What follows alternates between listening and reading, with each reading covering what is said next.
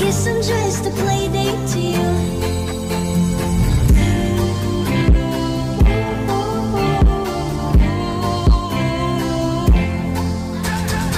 Hello everyone, my name is Abdurrahman Allay and today I'm gonna speak about the chemistry of toothpaste. So let's begin with the introduction. Toothpaste is a paste that is used on a toothbrush for cleaning teeth and a product well known by Americans, and also it is used frequently each day.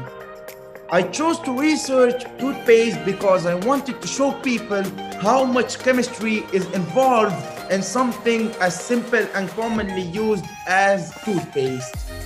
Toothpaste affects everyone's life, and it is something that I also use twice a day to keep my teeth shining, fresh, and my gums healthy.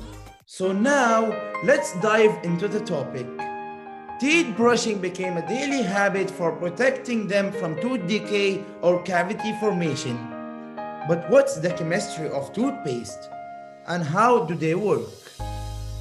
Teeth are composed of two major parts, the crown and the root. The roots of teeth are embedded in the maxilla, the upper jaw, or the mandible, the lower jaw, and are covered by our gums. The crown is the visible portion that extends above the gums. Enamel, which is a glossy white hard coating, it is composed primarily of the mineral which is crystalline calcium phosphate. The enamel is the hardest substance in the human body, but it is brittle, subjected to injury, and can also be worn down by acidification or acidic foods. The layer located beneath the enamel is called the dentin. Dentin is a bone-like calcified connective tissue with an organic matrix of collagenous proteins. Dentin is also not as hard as enamel, and although it is a protective layer and it is susceptible to decay with a greater rate than that of enamel. Cementum is a specialized bone-like substance which covers the root of a tooth.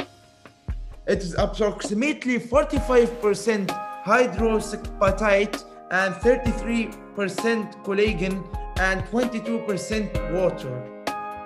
The dental pulp is the central part of the tooth filled with soft connective tissue.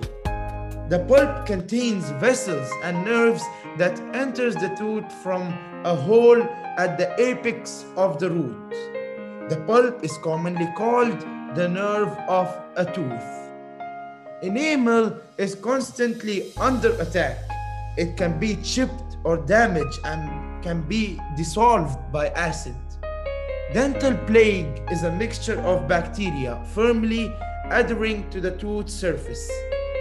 Bacteria from the plaque in our mouth feeds on the carbohydrates, sugars we eat and produce two things.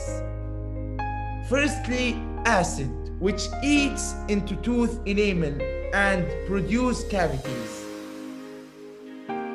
And also volatile sulfur molecules which can give brief and unpleasant odor.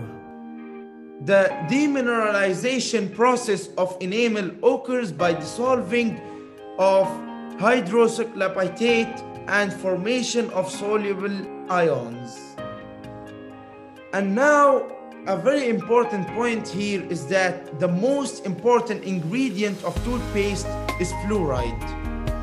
It replaces the hydroxyapatite of toothpaste with fluorapatite, making an equilibrium between mineralization and demineralization processes, so keeping the enamel layer safe and against acid action. Fluorapatite is not only much stronger, but also resistant to caries. And the other toothpaste ingredients are abrasives, which used for cleaning and polishing the dental plaque and food debris. And binders, they can be natural or synthetic polymers. They are used to stabilize toothpaste formulations to prevent separation of the liquid and solid phases. Humectant is also used in toothpaste to prevent loss of water and subsequent hardening of the product upon exposure to air. Flavors, sweeteners are the ones which improve the taste of the toothpaste, and preservatives are the ones that prevent the growth of bacteria or other microorganisms in toothpaste. And lastly, we move on to a conclusion with the chemistry of toothpaste. Egyptians were the first people to use toothpaste in the 5000 BC. In the 18,000s, Colgate became the first to commercially sell toothpaste. Most people did not buy toothpaste but rather made it at homes using makeshift charcoal recipes. Today, toothpastes are composed of all sorts of flavoring, sweeteners, and other ingredients to preserve it. More modern improvements include whitening toothpaste and toothpaste with triclosan. The new types of toothpaste included types for people with sensitive teeth and fluoride toothpaste to slow decay. It was not until 1850s that toothpaste became a liquid. Previously, it was a powder and sold in jars. In the late 1890s, Colgate came out with the collapsible toothpaste tube that was invented by Dr. Washington Sheffield. And by now, this brings us to an end. I sincerely appreciate your attention today. I can see that our time is just about to finish.